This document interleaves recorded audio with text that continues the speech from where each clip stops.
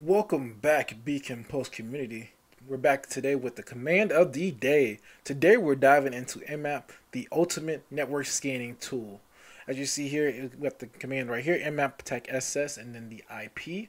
Nmap stands for Network Mapper and is used for scanning networks to discover devices, open port services running on a system. Basically, it's the hacker's admin's best tool and friend.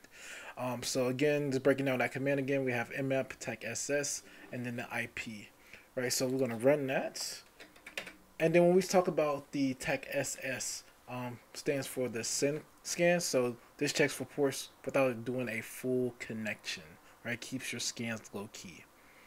And then as we see by the results here in a few seconds, boom, we see all of these ports open on this device.